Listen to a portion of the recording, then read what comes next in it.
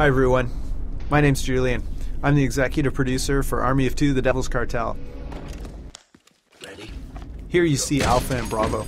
These are the two new characters in The Devil's Cartel. Rios, we're inside. Get up to the roof. We got wounded up there waiting for extraction. Copy that. Think they got room for two more? Let's get there.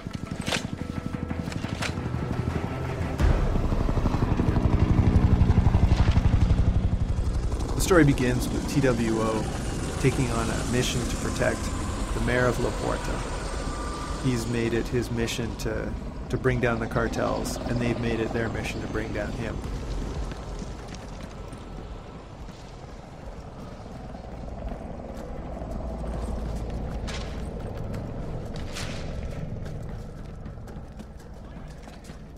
Use the cover. We don't want to take any chances. Eyes open. Alpha's a veteran of multiple armed conflicts in the U.S. military and special forces. Bravo, he served one tour in the U.S. Army and decided that military life was not for him. But he definitely had a talent for the work. Get over it. The only way. Right here. Come on.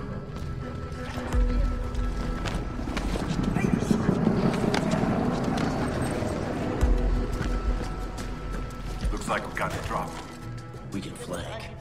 Or go right. Destruction is fun, but it also has a gameplay impact. You might get behind cover, and your enemies may shoot that cover up and actually destroy it, and you'll have to find new cover.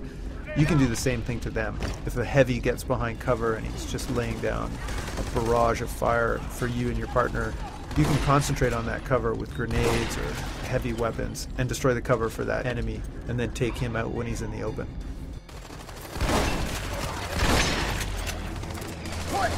Grenade out!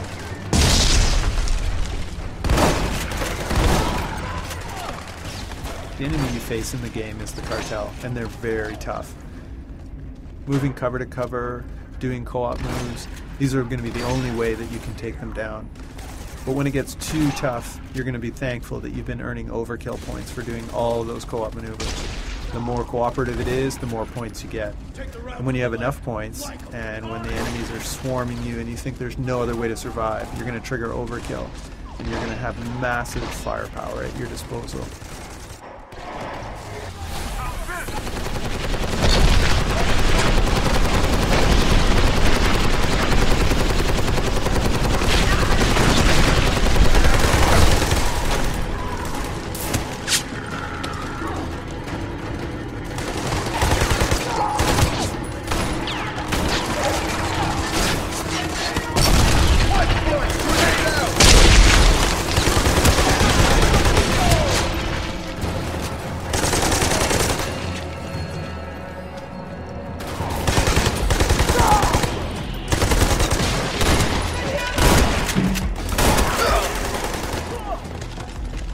Visceral's proud to take on Army of Two.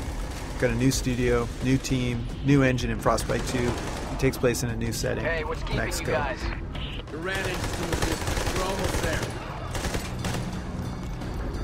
The game takes place in a variety of settings inside of Mexico.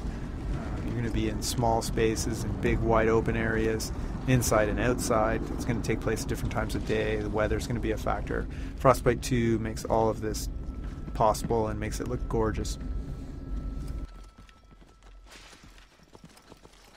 The Visceral development team in Montreal is new, but also includes veterans from Dead Space and the original Army games. Frag out! Yeah, man!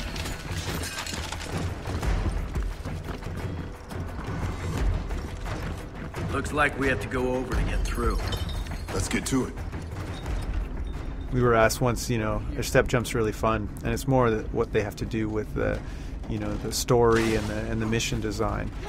Being able to step jump is not that dramatic a feature, but being able to split the players up, potentially, putting one up high, one down low, that can make a big difference in the way you lay out a level.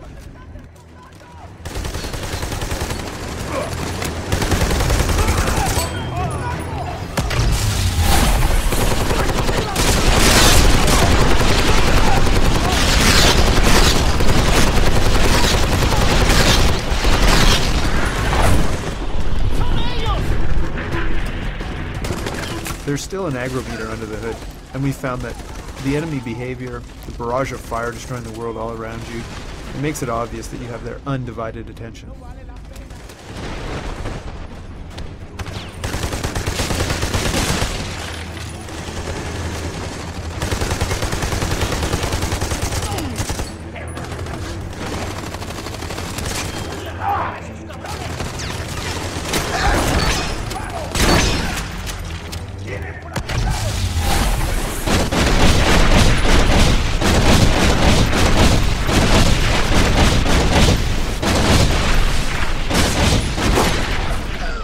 In this hands-on demo for press, we made the enemies easier and reward overkill points much faster than in the final game.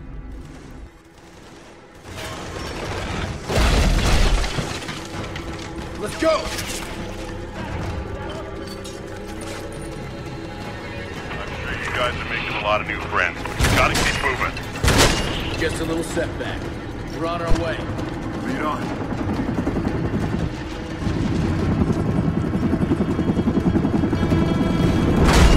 Chopper incoming. You girls ought to keep your heads down.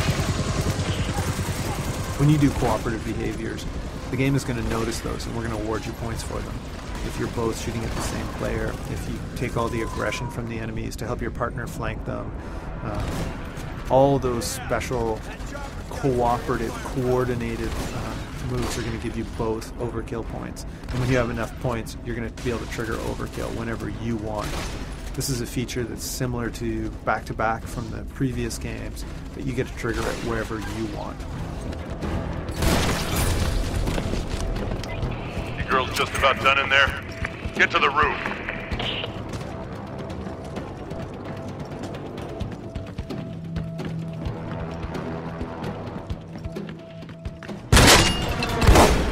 Enemy's been incredibly lethal. When you're in overkill, you're incredibly lethal. You're going to probably jump out of cover, and you're going to charge right at them.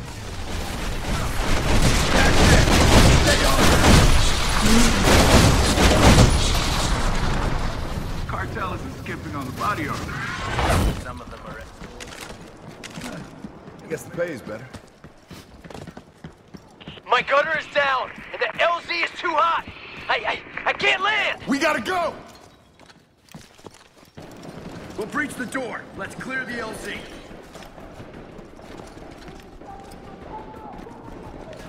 On my mark, go.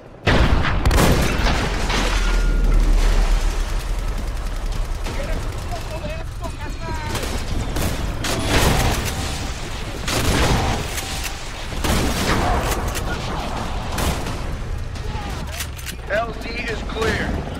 Roger that. Coming in now. Wounded are on the other roof, right? Affirmative. Pretty hot over there, too. One of us mans the guns, clears the roof. The other stays on foot, takes out RPGs. All right. We're good. Go! Got you covered.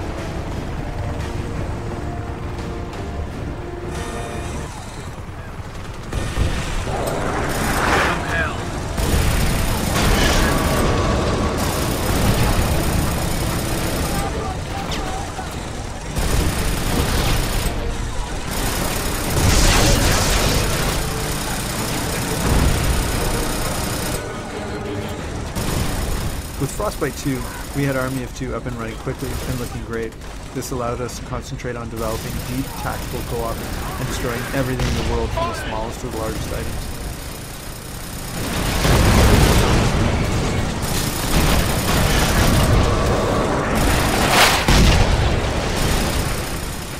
Frostbite 2 is evolving.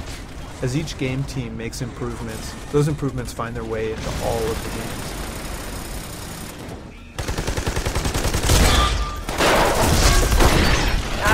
I can't get into position so you can take out that RPG.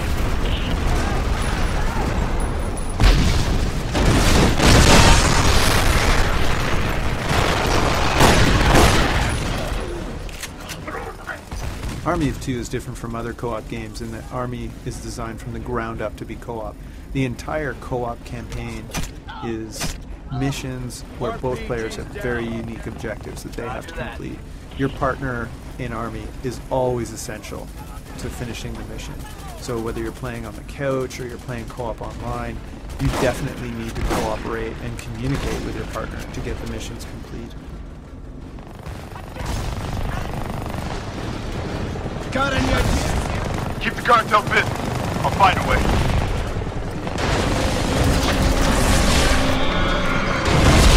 How's that? That'll do. Meet you at the LZ. I see my guys. Looks like they're pinned down.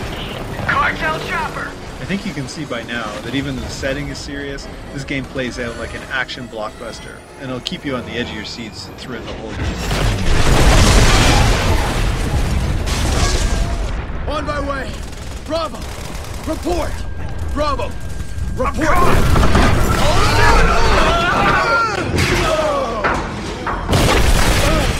Nice one, buddy.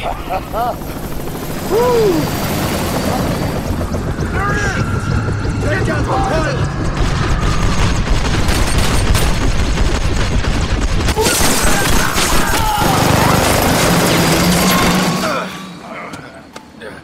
Come on, soldier.